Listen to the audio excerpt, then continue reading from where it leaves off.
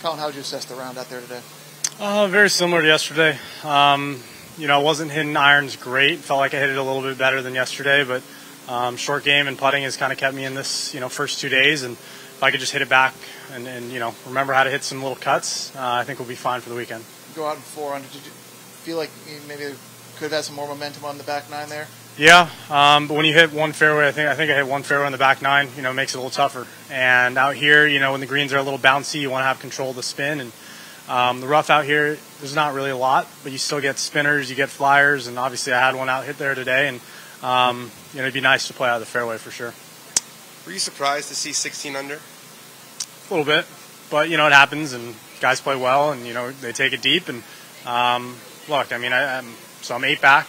I think it's still very doable, and I just got to go out there and play hole by hole, shot by shot, and see what happens for the 3rd and 4th round. Do you look at the number of shots you're back, or how many people are in between you? Is there any philosophy to that in your mind? No, I just got to go out and play my game, and I can't force anything. I think those guys are obviously playing really well, and they're hitting really good shots. I think if I put myself in the fairway a little bit more, maybe I'll be able to attack some pins, but I can't start playing stupid just because those guys are 8 ahead of me or 7 or whatever they are.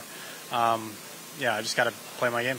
Given your history here, would this one, if you were to get it done either this year or a year in the future, would it mean a little extra? Yeah, this would be really special. Just to hear the fans out there, I have a lot of friends, just popping up out of nowhere, like I said yesterday. It's great to see them. It's great to see old faces, and it's just that energy of being back in LA, being back home, and this one would be really special. But for me, it's another event. I've got to focus on, playing well, and through 2 days, I'm pretty happy with the way I've played. Walking goes 63 both days. Was it harder today? And do you think it can get better tomorrow, or most the same? No, I felt like it was pretty similar. I think, a couple pins out there were fairly, birdieable, and they kind of put it in front of us. They wanted to see some good shots. So I'm guessing there's going to be a few more tucked pins, a few more short-sided places that you could really miss and, put yourself in trouble. You just got to, be smart. Just because those guys are shooting 9 under doesn't mean they're going to shoot 9 under every day. And hopefully, I have a 9 under on a day that, they don't play as well. Thank you. Thanks, Collin.